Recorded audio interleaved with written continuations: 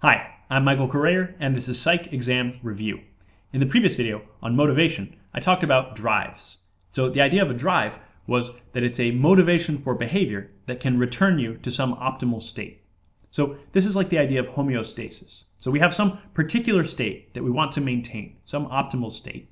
And then as we depart from that state, that activates a drive.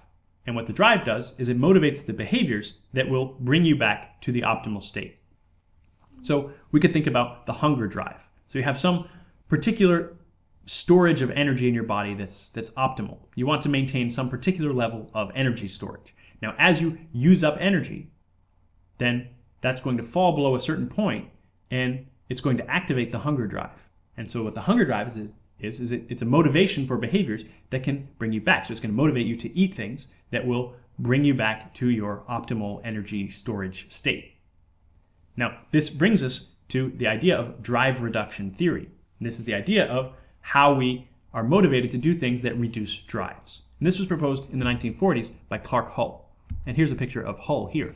And what Hull proposed was that we could think about behaviors as being rewarding because they reduce drives. So when something is helping bring you back to some optimal state, whether it's your hunger drive or some other drive, then that bringing you back, that behavior is going to be rewarding.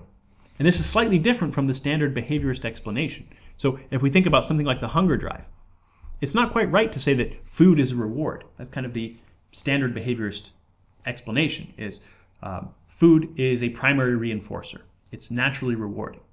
Well, what Hull proposed is that's not quite right, because food is only rewarding when it's reducing the hunger drive. So for instance, if I have some boring task for you to do, and I say, if you do this task, I'll give you a hamburger. Let's say you just finished a large meal.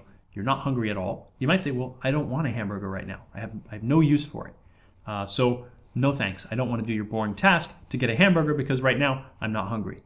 If, on the other hand, you were really hungry, you're starving, and I say, if you do this task, I'll give you a hamburger, then you might actually want to engage in the task. You might do it in order to get that reward.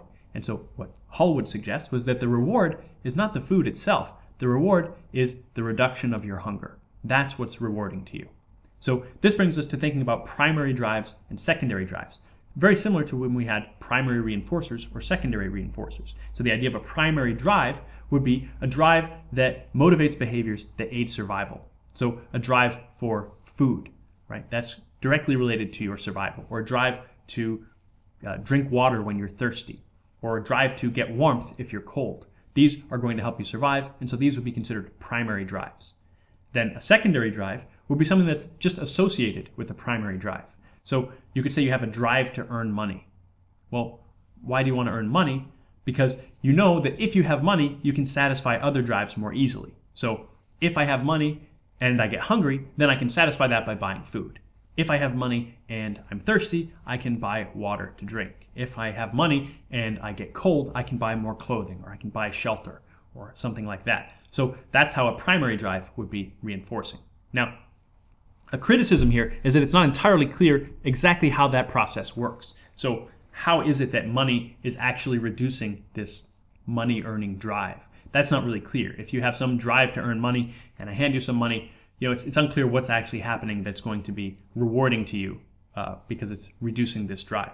But nevertheless, this idea of drive reduction theory gives us a different way to think about how behaviors are rewarding. And think about, rather than the rewards themselves, like the food, thinking about their relationship to our drives and our motivation.